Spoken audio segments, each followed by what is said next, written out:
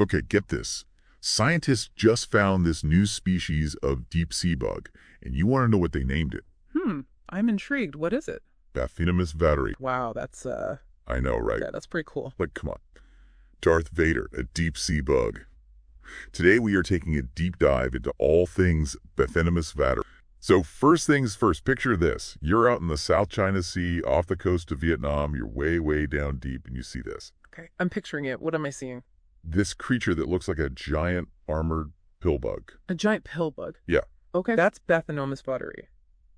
Interesting. And can you guess why they named it after Darth Vader?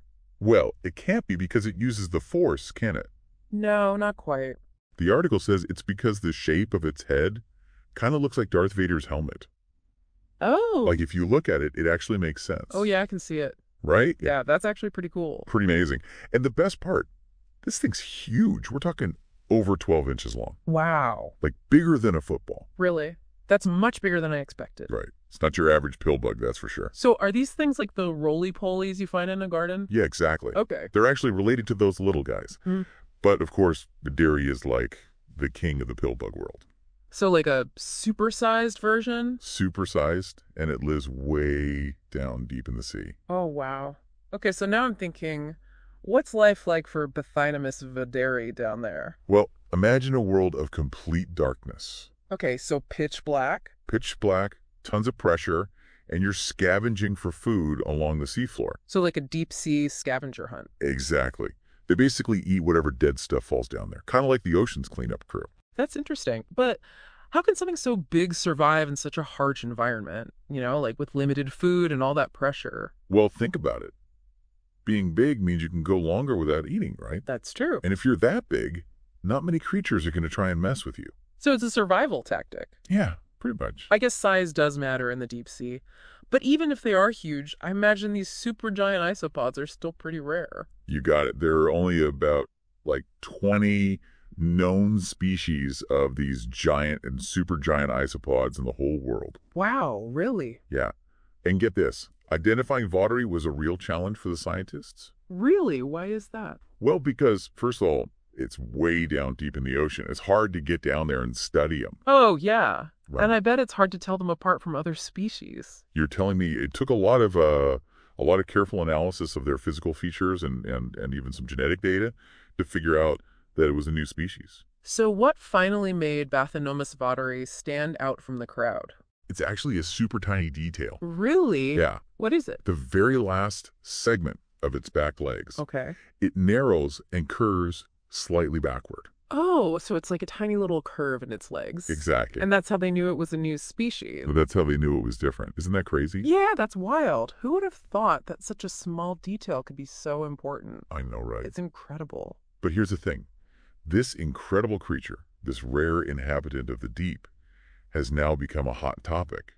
And it's not just because of its name or size. Why is that? Because it's become a culinary sensation. A culinary sensation? You're kidding! I'm not kidding. Apparently, some Bathynomus species are considered like a delicacy in Vietnam. Oh, wow. Really? Yeah, and some of them are even selling for high prices. Like, how high are we talking? Well, the article mentions that some specimens were initially going for around $80. $80? Yeah. That's a lot of money for a sea bug. Right. I mean, is it like some sort of like underwater lobster or something? Yeah, that's kind of the comparison they're making. Okay, I've got to admit, I'm a little curious now. What does it taste like? Well, I don't know about the taste, but I do know that as fishermen caught and sold more, the price actually dropped to around $40. So the supply went up and the price came down. Exactly. That makes sense. So now we have this deep sea creature that's suddenly become a popular food item. I know, right? What does that mean for Bathynomus vaderi? Well, that's a great question, and that's what we're going to dive into next. $40 is still a lot for a giant sea bug. It is, and it kind of makes you wonder about the bigger picture here. What do you mean? Well, we know these creatures are rare. We talked about that earlier, and they don't exactly reproduce quickly. Yeah, a few hundred eggs at a time. Right? Exactly. So with this sudden surge in demand, I mean, it's hard not to think about the impact it could have on their populations. You're right. It's like we're celebrating this incredible discovery, this glimpse into a whole other world down there. Yeah. But at the same time, our actions our appetites even could be putting these creatures at risk. That's the dilemma, isn't it? Balancing our fascination with the need to protect what we find, especially in a place as fragile and as unexplored as the deep sea. So what can we do? Is there a way to make sure Bathynomus vaderi and other deep-sea creatures like it have a chance? I mean, it's not like we can just put up a no fishing sign down there. It's definitely more complicated than that, but awareness is a good starting point. Okay, so how does that help? Well, think about it. Articles like the one we're discussing, they bring these issues to light, they get people talking, and that can lead to more research, more conservation efforts. Right, I see your point. Yeah. But what do those efforts actually look like when we're talking about the deep sea? Well, sustainable fishing practices would be key. Yeah, that makes sense, but what does that mean in practice? Well, for Bathynomus species, it could involve setting catch limits, making sure we're not taking too many out of the ocean too quickly. So controlling how many are being fished. Yeah, and another approach could be establishing marine protected areas. Those are kind of like underwater national parks where certain species and habitats are protected. Right, so kind of like giving them safe havens. Exactly, and giving them a chance to recover and thrive. It sounds like a combination of approaches is needed to really make a difference. I think so. It's not a one-size-fits-all solution. And as we mentioned, there's still so much we don't know about these creatures and their environment. That's true, but we do know that there's more to discover. Right? Oh, absolutely. In fact, the researchers believe Bathynomus vaderi might exist in other parts of the South China Sea as well. So it's like this whole other world down there, just waiting to be explored. Exactly. And who knows what other incredible creatures are out there just waiting to be found. I mean, can you imagine living in a world like that? It's just mind-blowing. It really is. And it just goes to show, there's so much out there we still don't know about the ocean depths. Absolutely. And this deep dive into the world of Bathynomus vaderi, well, it's been a wild ride, hasn't it? Yeah, it has. From its, Star Wars connection to its role as this deep-sea scavenger. Yeah, and those crazy prices people are paying to eat it. Right.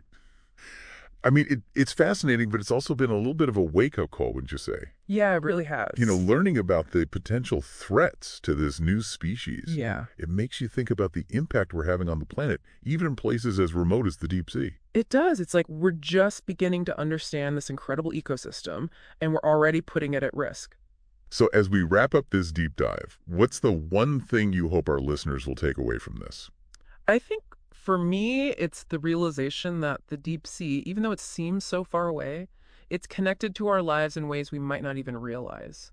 The choices we make, even those that seem totally unrelated to the ocean, they can have a ripple effect that reaches the deepest, darkest depths. That's a powerful thought for sure. And it reminds us that we all have a responsibility to protect our planet and all its inhabitants, no matter how strange or even insignificant they might seem. Exactly. And who knows, maybe this deep dive will inspire someone out there to learn more about the deep sea or even to become a marine biologist. I love that.